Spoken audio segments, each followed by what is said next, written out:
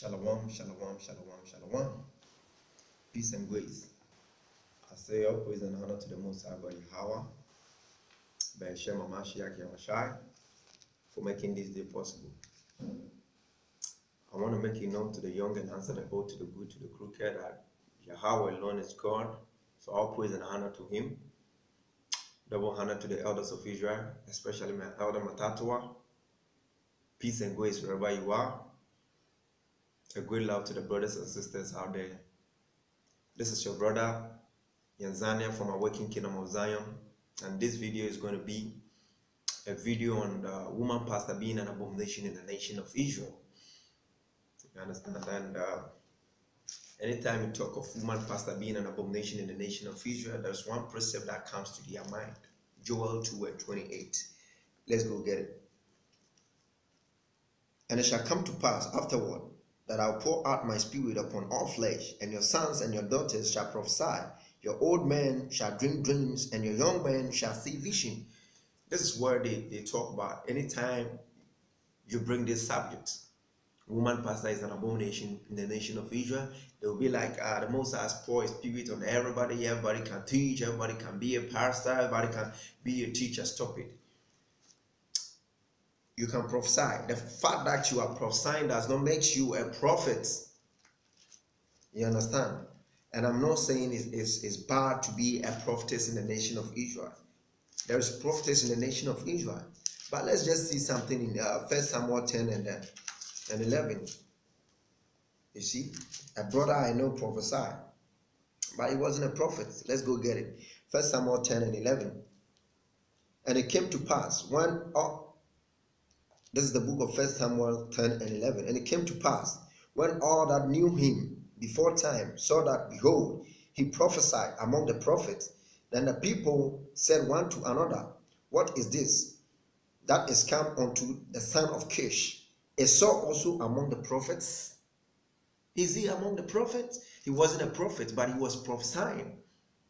You understand? It is good to be a prophetess. Prophetess is not bad in the nation of Israel. A woman can be a prophetess in the nation of Israel. And let's just see what the women were doing, the prophetess were doing in the nation of Israel.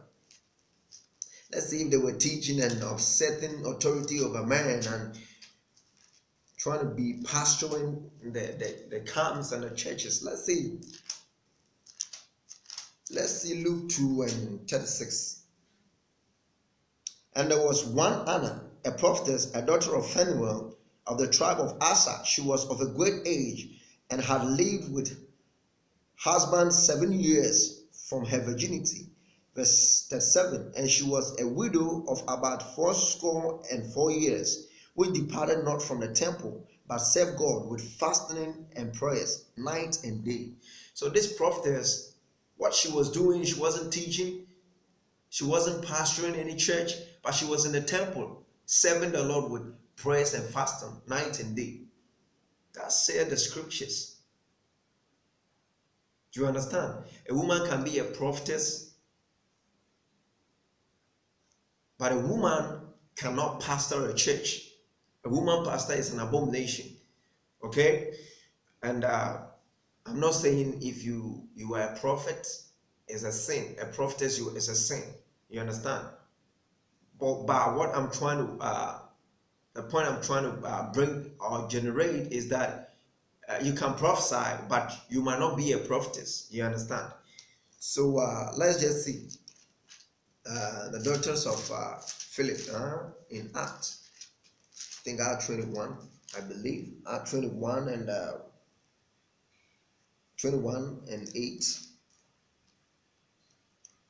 It says, and the next day, we that were of Saul's company departed and came unto Caesarea, and we centered in the house of Philip the evangelist, which was one of the 7, and abode with him. Verse 9. And the same man had 4 daughters, virgins, which did prophesy. So the daughters of Philip were not prophets. They were not prophetess, but they were prophesying. You understand? It is the same like the issue of Paul. He wasn't a prophet, but he was prophesying.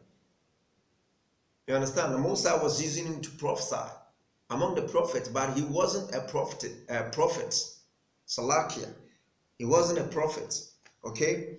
So let's just stop trying to teach in the nation of Israel and start.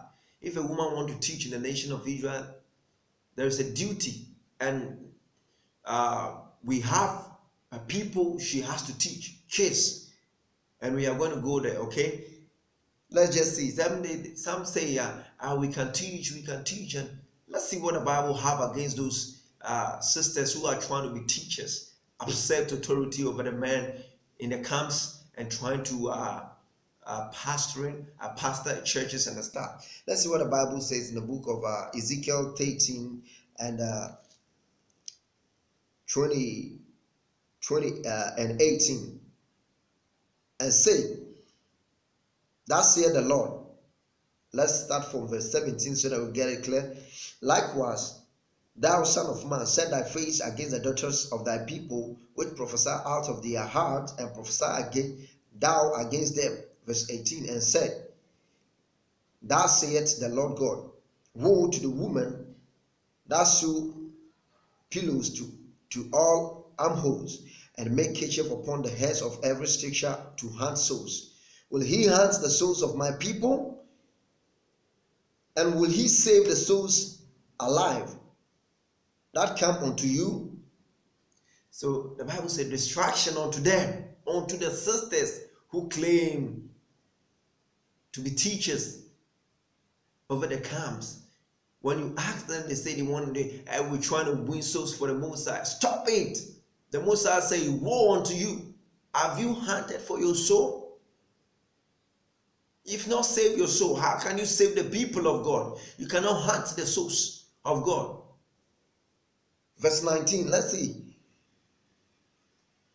And will he pollute me among my people for a handful of barley and for a piece of bread, to slay the souls that should not die, and to save the souls alive that should not live, by lying to the people that hear their lies?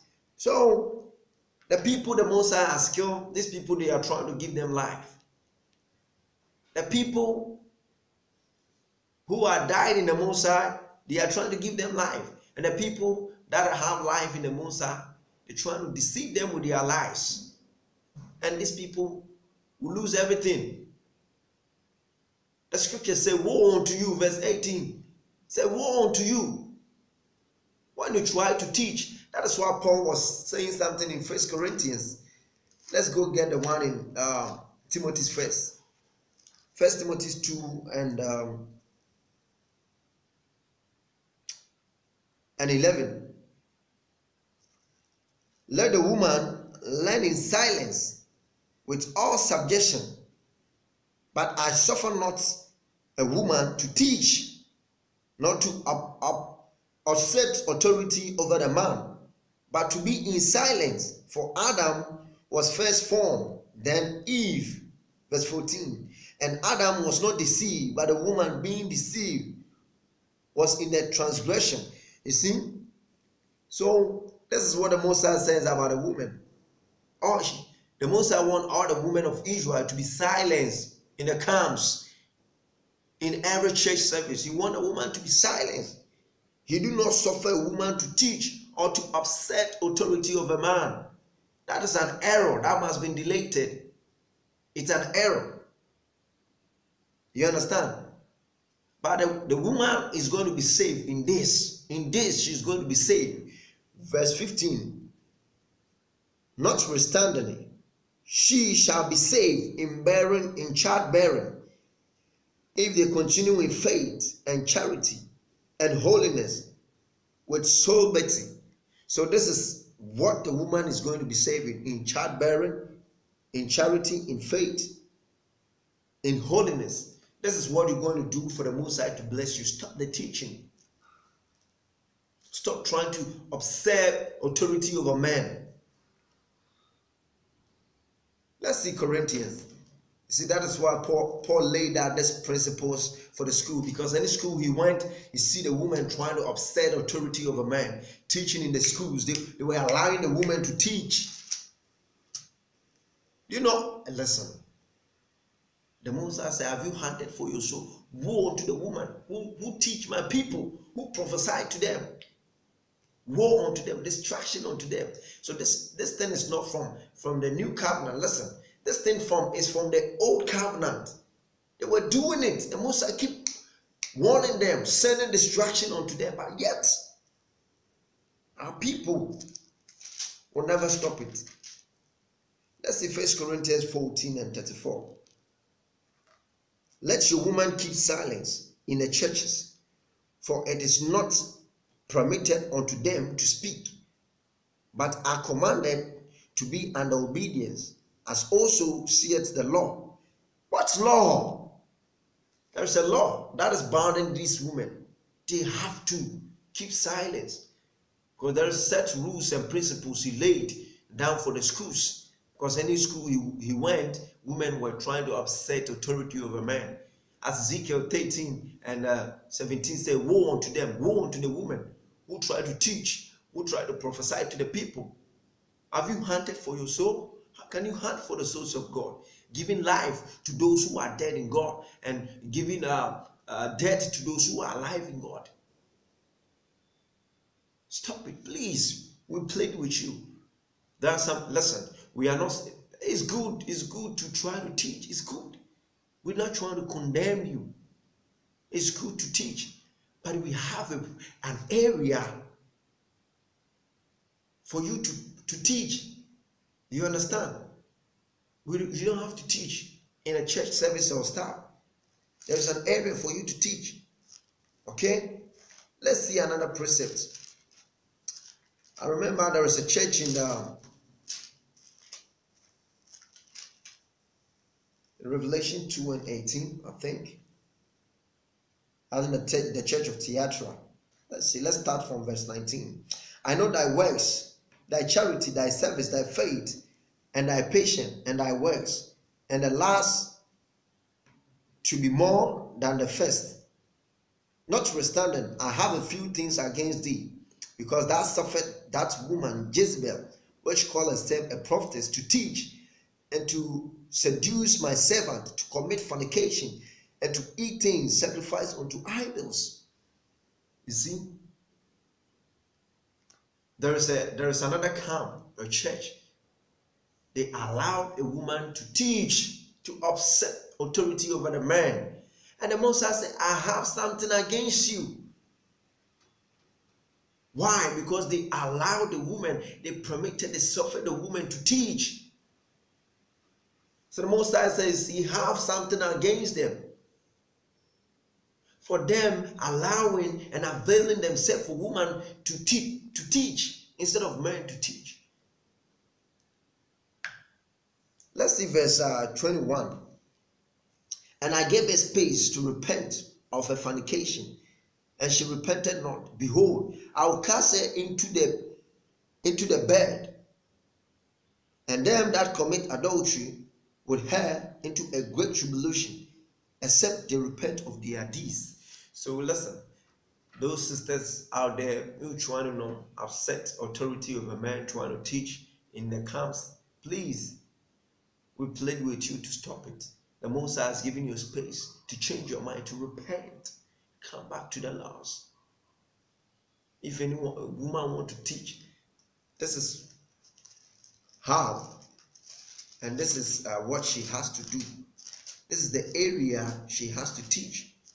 Let's see Titus.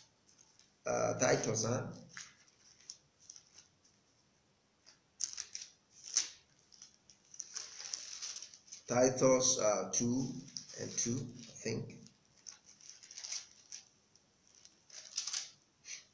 This is the book of Titus 2 and 2.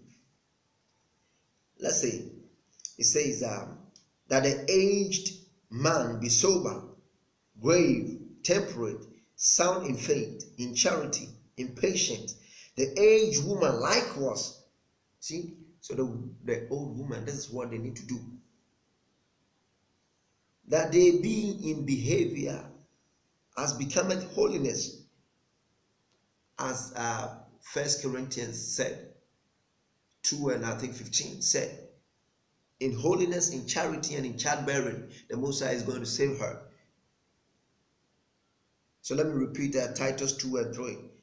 The aged woman likewise, that they being in behavior as becometh holiness, not false accusers, not giving to much wine, teachers of good things. So if you want to teach, you need to do good things. And let's see who you want to teach.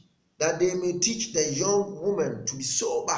Listen, so if you want to teach, you got to teach the young woman. You understand? The aged, the adult has to teach the children. So if you want to teach, you don't teach in a church service. You don't teach in a camp. You teach the children at home. You teach them at the Sabbath schools. Okay?